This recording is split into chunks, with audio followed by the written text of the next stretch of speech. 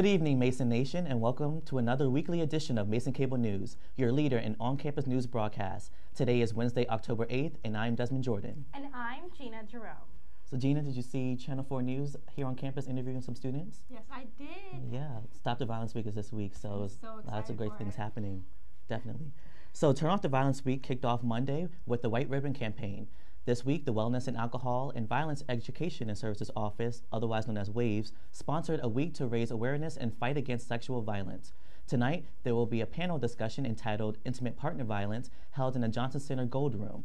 The panel will be made of professionals who work with those who are abused by their partners. Turn Off the Violence Week concludes with the Goddess Diaries, a benefit performance at the Center for the Arts Theater Space at 7:30 p.m. For more information, visit waves.gmu.edu. Well, I'm really excited to attend an event for Turn Off the Violence Week. Definitely. They still have events going on to the end of the week, so I'll definitely stop by one. Oh, yeah. Last night, George Mason hosted its Freedom and Learning Forum, and in connecting academic success with the university's namesake, George Mason.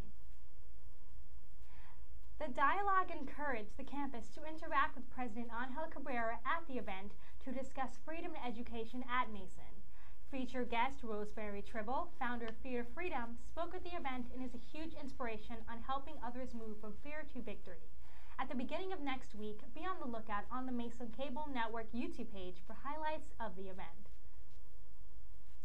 Every year, thousands of students around the country have the option to join the National Society of Collegiate Scholars, also known as NSCS, but very few take advantage of it.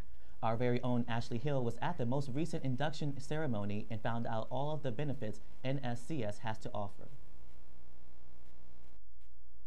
On Sunday, October 5th, selected students of George Mason University were inducted into the prestigious National Society of Collegiate Scholars. A ceremony was held in Dewberry Hall during the afternoon.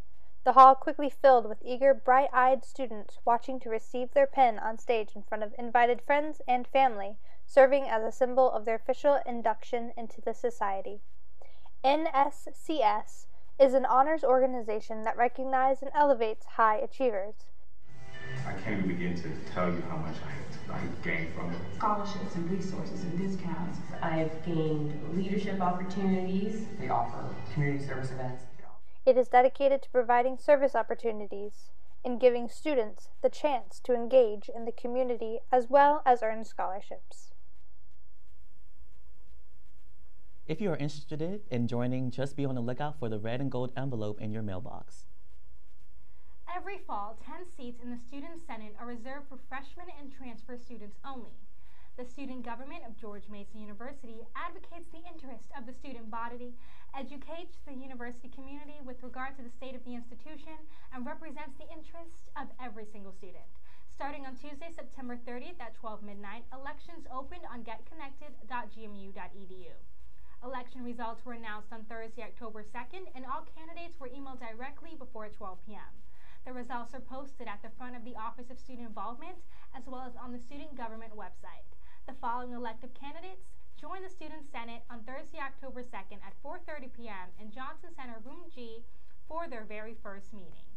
Congratulations to Sam Carpenter, Gunnar Frazier, Elizabeth Dorian, Nathaniel Pittman, Greg Warren, Sophia Ramsel, Laura Hager, Hunter Durensis, Chelsea Lone, and Ian Canty. Welcome to Student Government. It was great to see how the senators now that were elected advertised. I saw things everywhere on campus. And it's really great because most of them are freshmen, so I love how they're getting involved right when they come to Mason. Definitely. There should be some new things coming up in the future. So Bryant's Grill, located in University Mall, has been a main staple in the George Mason basketball community as far as the majority of students can remember. This past Monday, the restaurant celebrated its 25th anniversary. It's been 25 years here. I'm really excited about it. Brian's been working very hard over all these years to make it work, but especially this past year has been a tough year with a lot of construction going on at the whole university shopping mall. So it's been a lot of work, but definitely worth it in the long run. Since 1989, it's a long time. It's been a grind. I've seen the university change. The athletics has gone through the roof, especially the Final Four run, and it's brought not the students, the size of the university, the students have come out and become part of the community. We're just really excited to continue to serve the Mason community, have it be a great spot for students to come, get ready for the George Mason basketball games, and any other day, come on in for a beer and enjoy some good food. We got a new menu coming out we're really excited about, so a lot of changes are happening. Soon enough we'll have a patio, so we're really excited about that, and yeah, thank you guys for the continued support. We always appreciate it. Tonight, Bryan's Grill is having a grand reopening ceremony at 7:30. Upon the near completion of University Mall construction, they will release a new menu as well as a new restaurant relaunch. Well, I'm really excited to attend Bryan's Grill. Their food looks so tasty. Definitely. Okay, I'm really excited. I love a good burger. A native of Wichita, Kansas, Dayton Moore played baseball at both Garden City Community College and George Mason University before graduating in 1989 with an undergraduate degree in physical education and health. He received a master's degree in athletic administration from George Mason in 1992 and served as an assistant baseball coach at George Mason from 1990 to 1994. On May 30th, 2006, he was named Senior Vice President of Baseball Operations / General Manager for the Kansas City Royals. Less than a month later, on June 8, 2006, he officially became the 6th General Manager in franchise history. On August 31st, 2009, Moore's contract as General Manager of the Royals was extended through 2014. Under Moore, the Royals won 86 games in 2013. Now, this Mason alum and his team, the Kansas City Royals, are en route to the American League Championship Series. Everyone here at George Mason wishes them the best of luck as they will now play the Baltimore Orioles. Mason students filled the stands and endured the rain last night to cheer on the men's soccer team as they faced the University of Virginia. UVA was able to clinch the victory by scoring a corner kick, the only goal scored in an entire game. Although Mason was not victors in this match, the fans were in this special green-out game. The men's team complimented the green-out occasion by wearing shirts pledging to stop the violence of sexual assault and abuse. The team travels to Dayton for their next match this Friday at 7 p.m. For more information on this game and the rest of all of Mason Athletics news, stay tuned for the Mason Cable's news report later on in the show. This past Saturday, George Mason Recreation partnered with the Office of Student Involvement and brought bump ball to the campus of George Mason University. Bump ball is easy enough to understand. It is soccer, but instead each participant is wearing a giant bubble, which as you can see can lead to mighty entertaining collisions. Oh, look at that kick! Bump ball intended to promote the Mason Recreation Outdoor Nation Challenge, but after the success of the event, it would not be at all surprising to see it again next year. Speaking of the Outdoor Nation Challenge, George Mason University is currently 8th out of 10 schools competing. Oh. So, missed our broadcast last week. Well, once again, here's Ashley Wimpy's coverage on how to participate in the contest.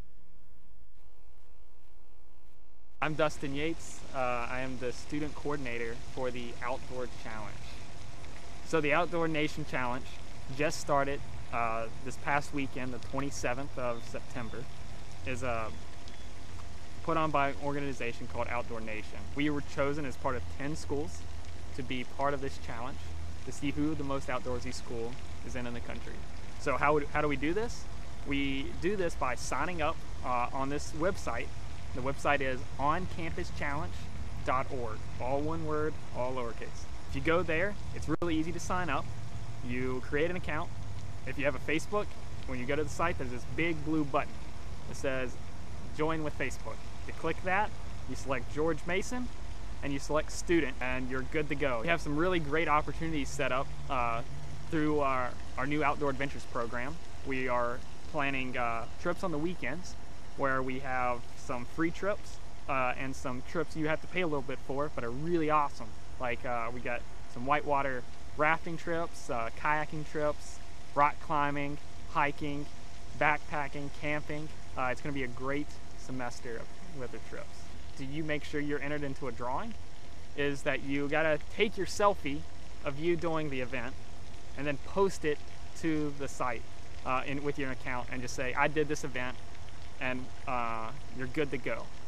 Now, what kind of events can you do besides the trips that we have planned? You can do anything by yourself as long as you're outside, not a traditional team sport, and it's 30 minutes. So if you come out and walk around campus for 30 minutes, Take your selfie, upload it. We get 10 points, and you're in for a drawing. It's that easy. Just sign up, go outside for 30 minutes, and take a selfie. That's really cool. I love being outside. How about you?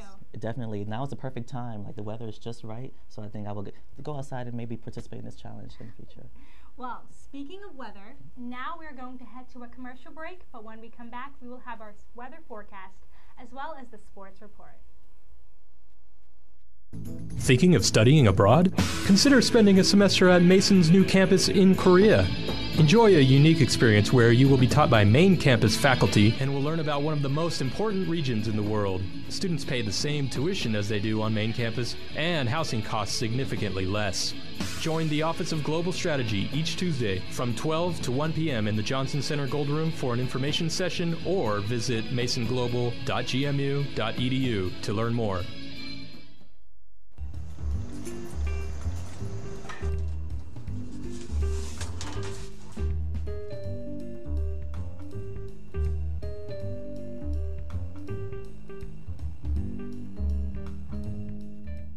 WGMU Radio and WGMURadio.com. Welcome to a special edition of the First Pick. Will read. Jonah, it was a pleasure having you on the show today. Appreciate it. I'm Ben Simpson on the phone today. We have Drew. How are you doing today, Drew? I mean, your baseball. Kind of what made you decide to write a book about them? You know, it wasn't my idea. You're out in Maryland, right? I am. I used to work with George Mason people that way. Promote the book as much as possible here around campus. Thanks, dude. All right, have a great one. You will read. Jonah, it was a pleasure having you on the show today. Appreciate it. You're listening to WGMU Radio on WGMURadio.com. So for Columbus Day, you're going to have partly cloudy skies, a high of 74 degrees, so it's going to be a little bit warmer than what you're going to feel over the weekend. Definitely take advantage of that warm weather, because soon temperatures are going to be dropping again. So let's go ahead and take a look at that 7-day forecast.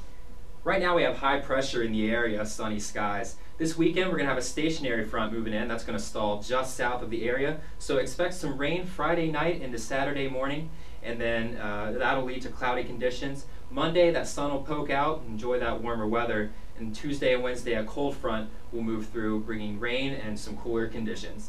I'm Nick Stasiak with your weather. Let's take on over to Sydney with sports.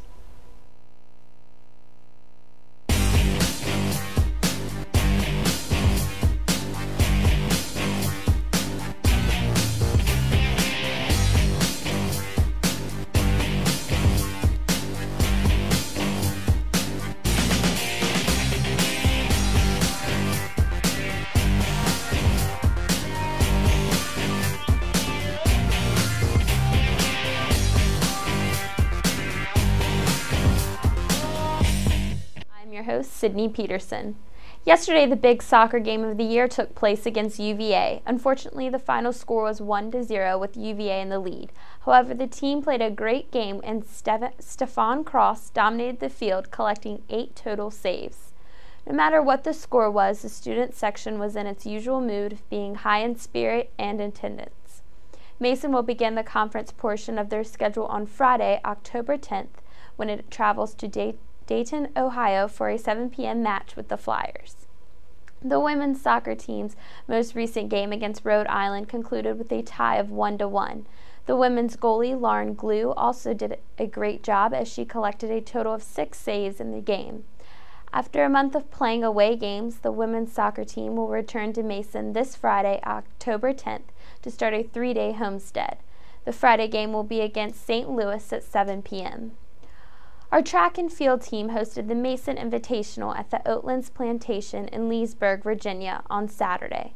Both the women and men's teams did a great job as the women placed first place in a 6K and the men took home second place in an 8K. Next, the teams will travel to Princeton, New Jersey to race in the Princeton Invitational on Saturday, October 18th. The women's volleyball team was defeated by George Washington last Friday night with a score of 3-1. However, the team will be back in action on Friday, October 10th, when they play Daytona at 7 p.m. The following Saturday evening, they will play St. Louis in their annual #DigPink match. As you can see, Mason has a lot of exciting athletic events coming up this fall, including Mason Madness. The event will be held on Saturday, October 18th at 8 p.m. Don't forget the women and men's basketball season openers will be held on November 14th. The women's team will take on Virginia Tech and the men will take on Cornell. And we'll be right back after our final commercial break.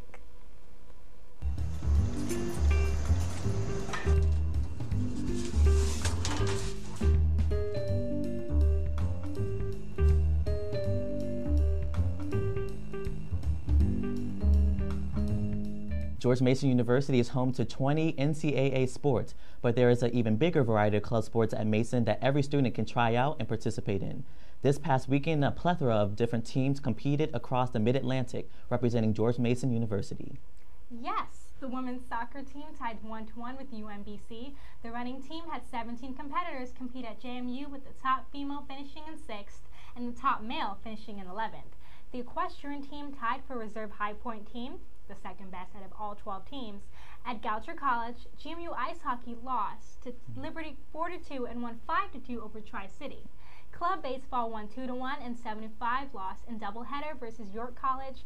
In cycling, CJ Coffey finished 3rd in Class B cross country, 4th in Class B short track at Virginia Tech, and finally, women's rugby lost to William and Mary 24-15.